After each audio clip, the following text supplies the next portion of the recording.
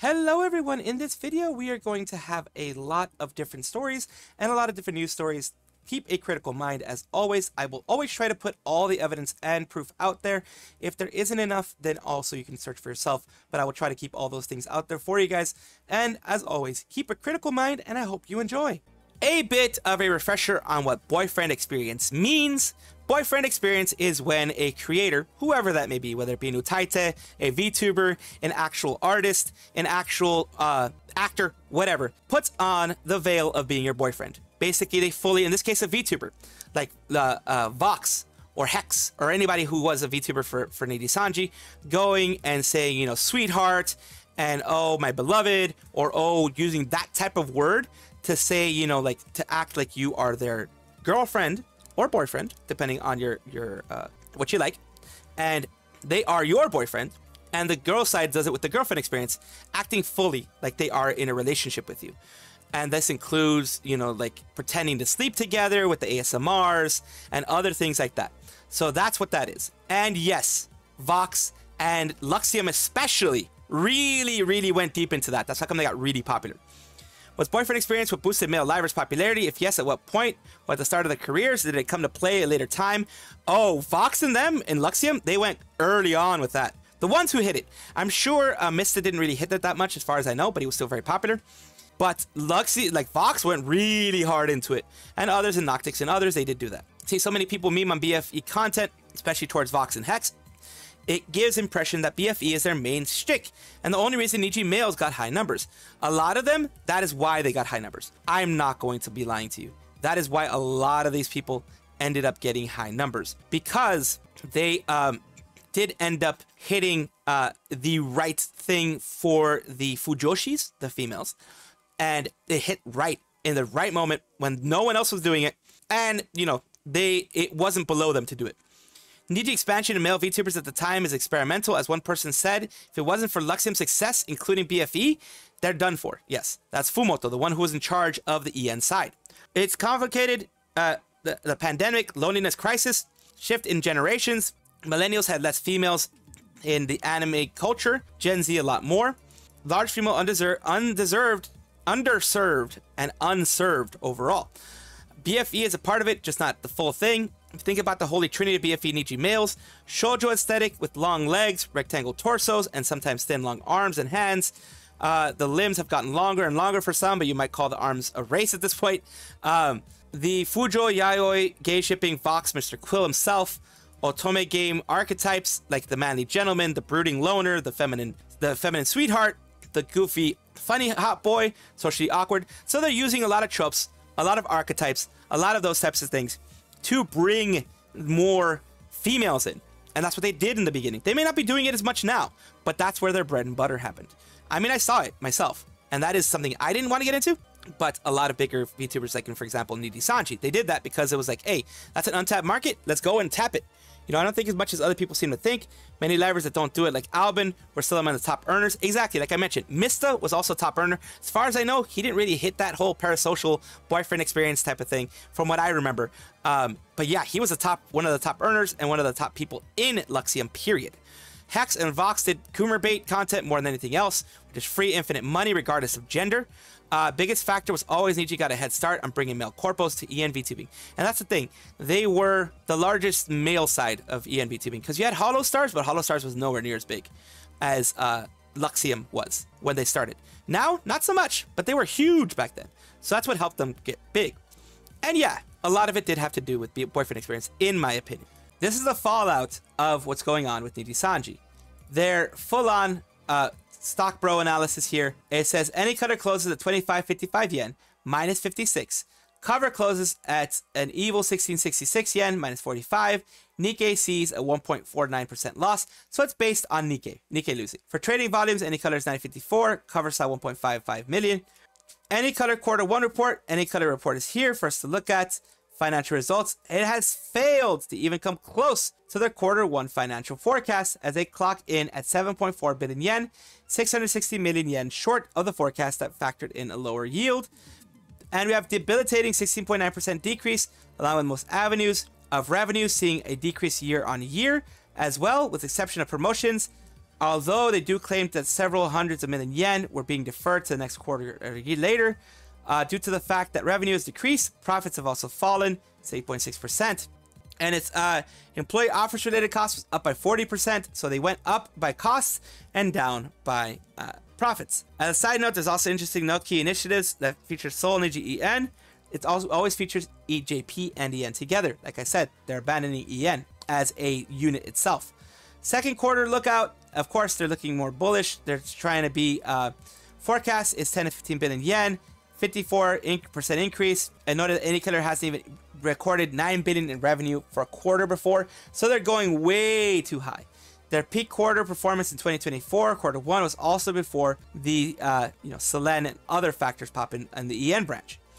So financials are, according to this bro here, revenue is expected to be down. It certainly was, as well as JP branch. Their revenue is going to continue going down, I think, and it's they saw overall a 800 million yen decrease. Niji EN is effed. I said that, and I'll say it again. It's effed. So, as I was saying, Niji EN is effed. Compared to even last quarter's performance, they roughly saw a 35% decrease. Compared to quarter one, it was 50%. Every single metric of revenue is down. Despite having no events quarter one last year, they lost money this time, a decrease due to AX cancellation. Put into perspective, is worse than EN's peak in their debut year, which in 2022 quarter four was 807 million yen before Luxium and Noctix, and the hype was in full effect. Other interesting part that they caught my eye is with the net assets, which saw a notable decrease from last quarter. They went from 19.7 billion to 14 billion, so they have less assets. Business overview, of course, it's too positive, reiterating that what they're doing, their views on the industry. That chart in the section, nearly half of their revenue is attributed to talents that debuted in the last 2 years. For the first time in the history, is likely act of desperation. They're announcing dividends, distribution of dividends, with 65 million yen being given for each share. Remember that dividends, they spent a lot of money on that. The dividends are the only thing that kept their stock price up. And of course, to be frank, this person says, did not expect it to be that bad for yen. I guess you could say any color was breaking dimensions, bad jokes aside. That's all from quarter one report analysis. So according to their analysis, like I've said before, this is kind of a shortening of everything that was done in another video. It is, in case the other video wasn't seen, it is just that. It is just really bad. Sum it up, Niji's been unable to find that spark, like what Holo EN has been finding. And EN has lost 50% of its profits. And the rot is slow, but it's going to happen. EN is going to be a leech for them if they don't end up, merging them. I think eventually they're going to do a merge because EN is going to be a leech for them. It's all of their own doing because they screwed PR with Selen's termination. They screwed PR. I mean, I exist here because of Selen's termination. The fact that people still watch me and things like that show that Niji's PR is doing horrible. They've taken proactive measures to try to improve as a business, but it's a little too late in my opinion. We do be liking them memes because the memes are something that I enjoy. Here we go. Word negligible is going to be haunt Riku for a long time, if not for the rest of his life. I'm aware this might be a scene being mean-spirited, but Riku's acceptable target at this point, right? We effed. Yeah, they're effed. They're effed. Right now, especially the way EN is. That's why you know that they gave up. Now continue on to the next one. Something bad happened to Nijisanji. Riku is in his yacht having fun. Nothing bad ever happens to Nijisanji. 2024 rolls around, and there you go. Something bad happened to Nijisanji of their own doing. It's like they had a pistol. They shot at their tire. They blew their tire, and then they swerved off the road and crashed. And they're like, "Why'd you do this? Like, who did this?" It was them. They did it themselves, little bastards. We have a little bit of Hololive stuff here with ABEMA. Hologoe ABEMA is basically happening this week, a special stage, 9/14 Saturday, at this time at Zep Shinjuku Station, Shinjuku area. It's going to be Tomori Kusunoki, who is an actual official, looks like they're an artist, they're a music artist. Tokamine Rui, which is Louis-chan, Omaru Polka. Those are going to be the ones that are around. And, of course, these are all of their stuff. It's Tomori Kusunoki. It is a idol, I believe, a singer.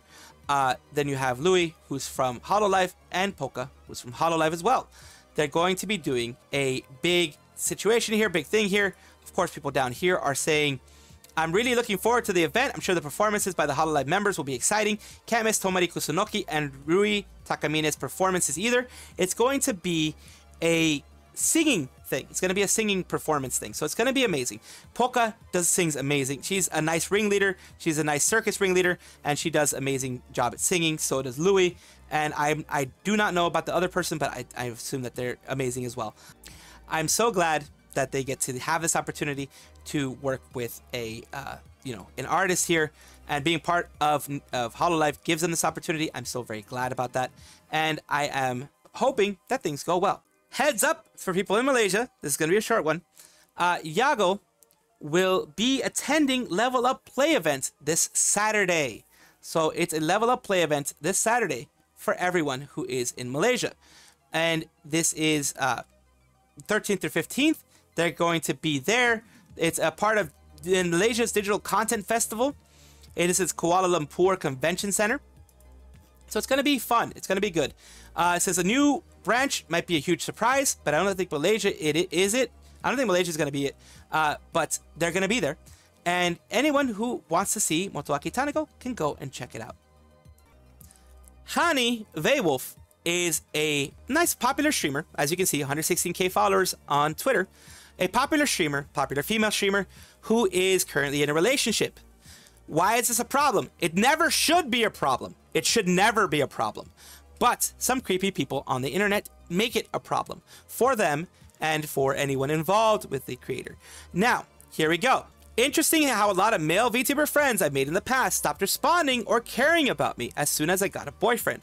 I see where your intentions were now, and in all honesty, good. You never had a chance to begin with, so stay gone. Aggressive, but necessary. Why is this necessary? Because you can't be creepy like this, my guy. Whoever you are out there, whoever you did that to her, don't be creepy like that. Be happy that someone found a partner, found someone that is their soulmate, if it's the case. Be happy that they moved on. Be happy that they went and found someone IRL, or even in Discord, or wherever the hell they find somebody. Be happy that they found them. Don't be angry that they're not with you, because you probably weren't going to have a chance in the first place, like they said there. Seeing how many women went through the same experience, I'm sending you all the love and hugs. I guarantee you something like 90%, if not 100% of female VTubers, idols, people that put themselves out on the internet, period, whether you are just on Twitter, whether you are just on Discord, you're going to get hungry guys, thirsty guys coming after you. Plot twist, new boyfriend threatened all of them behind the scenes. That would be crazy. Big hugs. I've heard the story before. People are saying the same thing. Sometimes it's not about intention. Sometimes it's just about giving you and your guy some space. Off the top of my head, I can think of 2 people I'm currently talking to less because I don't want to be the third wheel. I understand that about giving space out of respect, but at least communicate that. Very true. If you're going to be doing that, be like, look, I'll give you guys, especially since it's a new relationship, you can be like this. Be like this and you're less creepy. Be like, all right, I noticed you're in a new relationship. I'm going to give you guys your space because I know the honeymoon period happens in the beginning. And I always feel, and you can even be like, look, I always feel awkward being the third wheel in a lot of these things. It's just me. It's not you. I want to give you guys some space. Still want to contact you guys and, chill every once in a while, but not be, full as much as I was before. Communication is key. Always. But yeah. And here it says you never had a chance to begin with. And someone down here is, said something that is been hidden by the original post author. The person, Hani, hid it just from what we can see, probably because you never had female friends in your life and can't comprehend that it hurts. It hurts that you went through so much with a person. Consider them a sibling. Wow, someone that close. Consider them a sibling. And in a way, it cared about them and they end up just tossing you away. And another person here, you were never a friend of mine. You made me uncomfortable many times and were being pushy. Now, this is, I'm assuming, is someone that was, maybe being a little too pushy. I am someone that I just don't contact people enough. That's my issue. That's my issue here. I just don't contact people enough. I need to get better at that, and I'll admit that. But I'm never the type of person who just, I'll abandon you. A lot of times, I probably stopped talking to you way before you got a boyfriend, to be honest with you, on my side, because I'm just that type of guy who I just don't contact other people. I just ghost, not because I want to ghost. I have hyperfixation issues with my autism. I have hyperfixation issues. I become hyperfixated on a creator or hyperfixated on something I'm doing. Like right now, I'm hyperfixating on creating content, that type of thing. And then I'll forget about that I even have friends anywhere, that I'll have anybody that I've been talking to. Anyone who's a friend of mine is close to me knows that it's not any offense. And the scary part for me about making new friends is that there are some times when people assume this out of you because, you know, you don't communicate. And I'm not good with communication. I'm horrible with communication. But then again, there are friends who do this because they wanted to be with you, and there are friends who backstab you for other reasons, as we know on my case. I get backstabbed a lot. I've gotten backstabbed in the last 6 months. It happens. As I have covered in a previous episode, Immi Bisu had gotten 2 strikes, which pretty much had her channel nearly removed, had her channel pretty much off the grid for a while, because she got them in really quick succession. So YouTube kind of just goes, no, and slaps you on the wrist. And channel update though, she got the channel back up for now, and the first strike was removed. I'll be able to upload and stream again in 6 days. Because the first strike is 7 days, second strike is 2 weeks, and third strike is, you know, stuff like that. It just goes that way. Third strike is you're gone. You're gone. You're just gone. You get the red card, you're out. So she got her channel removed for a bit, and she got it back now. What does that do for her? She absolutely can't do ASMR anymore because that's the only freaking stuff that she's been able to get strikes for. Community guideline strikes, not copyright strikes, community guideline ones, which are pretty dangerous in and of itself. It really messes you up in the algorithm, which is what's going to be happening to her, unfortunately. The algorithm is going to screw her up. The channel is back up. It said, I removed all my ASMR. I don't know when I'll be returning to making more. I really want to, but I'm scared of the safety of my channel. Exactly. Every single time she makes ASMR, she's going to have to worry about it getting removed. Shibby Cotton Bum says, hope one day you can. Happy your channel is back, but the bittersweet when you can't do the things that you love. Oh my God, how'd she do it? Congrats, Immi. I know it's a pain to treat with YouTube. I think Vallure had a lot to do with her getting her channel back. I think Vallure had a lot to do with her getting her channel back. So that's good. Her channel was gone for a bit. Got it deleted for a bit. Not deleted, more like restricted, where no one was able to see it, because YouTube doesn't, because the fact she got it back means YouTube didn't exactly delete it. They just removed it from their platform, which is pretty much deleting it from YouTube in some uncertain ways, you know what I mean? But it's not full deletion because she was able to get it back.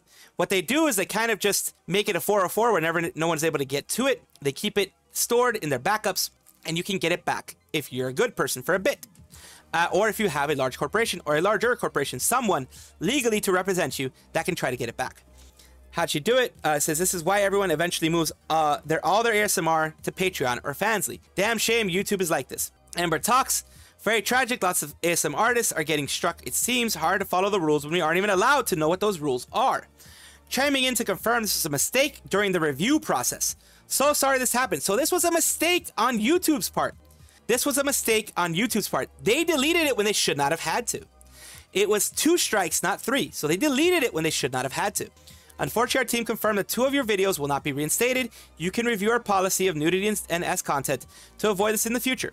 So they're saying, of course, thank you for working with us while this happened. So she did get her channel deleted, and it's back now. It should never have gone deleted because 2 strikes don't do that. 3 strikes and you're out. Yes, 2 strikes don't do that. Someone somewhere just decided to hit the delete button on that, to hit the remove button on that, and made it so that they can no longer be seen, which is not good. Not good at all, of course. And I'm very glad that Immi Bisu got it back. Michi Mochi V, as we all know, is a very, very heartwarming person, a person who does a lot for her community and tries to continue doing a lot for her community, and is very close-knit with them. So here we have her talking a little bit about it. So, on my break, I didn't completely forget about you. I spared some thought or two. God, why is it so hard to be genuine with you guys? I don't know why. Before I give you the surprise, I genuinely want to thank you. You guys have changed my life. That's true with a lot of VTubers, including myself. Viewers do change your life. The followers, subscribers, they do change your life in many ways. Oh, why does it sound so weird? Am I crazy? This should be easier. You know, it's just so embarrassing. Why does it feel embarrassing? I'm gonna close my eyes and maybe look away, okay? I thank you, chat, for like... She can't do it. I get drunk. Listen, man, okay? I think you guys are really cool, and like, you didn't have to support me or anything, but you guys do support me, and I'm like, whoa, no way. And because you guys support me, now I can like take care of my health properly, and now I have like my proper meds, I have my proper vitamins, I have my treatments back in order, and all that cool stuff. And it's like, no way. And that's thanks to you, chat. So like, thank you, I guess. There we go. That's what you did. You know what's more horrible? I practiced this. You can ask my mom. Last week, I told my mom, like, okay, mom, I'm going to be honest with chat and genuinely thank you. Because even my mom was like, Michi, remember to say thank you to chat, right? Good. Yeah, ended at that. I'm being genuine. I know I don't sound genuine. I have a hard time. Well, whatever. Wait, you know that I'm being genuine, right? Good. Okay. This is your last... Oh, shit. Chat, I want to say thank you for supporting me as much as you have, and stop staring at me! Look away! What is wrong with you? You can't They're all looking at her. Whatever. Point is thank you, I guess. Suck my balls. Guac guac. Yeah. Because I want to show like my appreciation, but it's like hard. I don't know why. I can do it when I'm drunk or when I'm medicated, but like sober, I can't. And still like, you know, spend time with me and stuff. It means a lot, you know, because like, you know, I'm just gonna speak very candidly, okay? Please don't sue me, anyone. And like, please don't clip it out of context. This is supposed to be wholesome and just wholesome, okay? Nothing but love from my end. So don't like clip it badly. Basically, this perhaps maybe in the past I have streamed before. Who knew, right? I'm made up of a lot of people. Maybe someone in my body has streamed before. I don't know. Anyways, so one of my biggest fears at that time was like, I thought to myself, like, oh man, woof. You know, I'm not gonna see the same faces, and I'm not gonna be able to talk to the same people. And at that time, it wasn't like this. Can't get rid of us that easily, Michi. You're stuck with us. We're not going anywhere. Nailed it. Hold on, chat. Let me cook. You know that like picture of that guy holding a pen and he's writing on fire? We weren't the size we were. Like subs and follows wise, yes, we were like bigger, but not as many people showed up to like hang out most of the time. It was different, right? So in my head, it was like, it wasn't a small community, but it was only smaller than what it is today. And because of that, I got to, you know, hear more of people's life story and see more of the same people in chat and stuff like that. Well, you put me in a basement. Sorry, Sarah. So yeah, after everything, I remembered when I left, I was like, oh, it's so sad. You know, it was a bit sad. It was a bit harder, at least from my end, because it was like, I'm just gonna speak honestly, but this might not sound good, and I'm sorry if I say something wrong. I will apologize in advance. If you already have a bigger community, leaving a bigger community is definitely like harder because that's a lot of people. But most of the time, you don't really know everyone. You know what I mean? At that time, I remembered like, wait, I'll mute TTS for a second. I'll pause donations for a second. I remember at that time, I streamed. The first time I ever streamed, I streamed to like 1 viewer. I remember this. This was like long. That's like me too. Well, I mean, I still streamed to 1 viewer. But here she's pretty much going over, you know, that yes, when she was in her past life, when she was at the big Niji in the sky, she didn't know everybody. She didn't know a lot of people. And she continues going on about this, that it's different being in a large place like that, a corporate place where you may not know everybody. Of course, some places like, you know, Hololive and Face Connect and other things, even though they have larger communities, they try to make it into a community, Idle the End, etc. Nijisanji just sees it as the business side, and it's not necessarily the livers or VTubers' fault that it's seen as the business side. That's what's pushed to them by the agency themselves. And that's kind of what Michi's saying. That's the way I'm seeing it. Maybe that's my weird interpretation of it. Maybe that's my weird translation of it. But it was all business during that time because that's what was being pushed to her. And now that she is able to be herself and able to be in her own community, yes, it's big. It is definitely big, but she knows a lot more people because now it's a lot closer. Now it's a lot closer knit, and now she can be herself and be more personal with everyone else. Welcome back to the VTuber Showcase, where I like to give back to the community and give a little bit of a shout out to people who are trying to grow. People who will probably outgrow me, but still, I want to give that and pass that forward and pass that benefit on to others. Annie Brew's VTuber Cafe says our tea is sweet, our coffee is fresh. Come visit us and taste our best. Here is their new outfit. This is a pre-debut of their new outfit. Their new design, their old design was this one. They have become a Twitch affiliate. This is a little bit of the sneak peek of the green screen of their stuff. And let's take a look at what they say in their About Me section. It's so lovely to meet you. My name is Hani, and I'm a bunny VTuber. Very new to gaming and only started about 3 years ago. I like gaming fails, struggling to click, and fun rants. Oh, I do a lot of gaming fails myself. So they also have this. This is their previous model here before they became the main VTuber. Oh my god! Oh my god!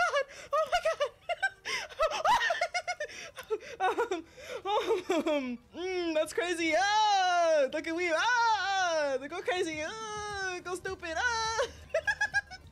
Okay. Okay. Oh god, there we go. That's like me. Whoa, that's crazy. That's crazy. That's crazy. That's crazy. Talk. I'm not as fun as her when I do these things, but yeah, I always think I have bobbed and weaved enough, but then I get hit. So thank you again for being a part of this VTuber showcase and April. I do hope that this helps more eyes reach your channel, and I do hope that this helps you grow, because that's why I do this, to help anyone that I can grow. Thank you so much for watching. That is all the news that we have for today. Please let me know down below if you want to know any more news, or if you have any comments regarding anything that you saw here, which I will try my best to respond to. I love seeing your comments down below. Of course, as well, like and subscribe to the channel. That will give you more information every single day. I do 2 videos a day, so hopefully you enjoy.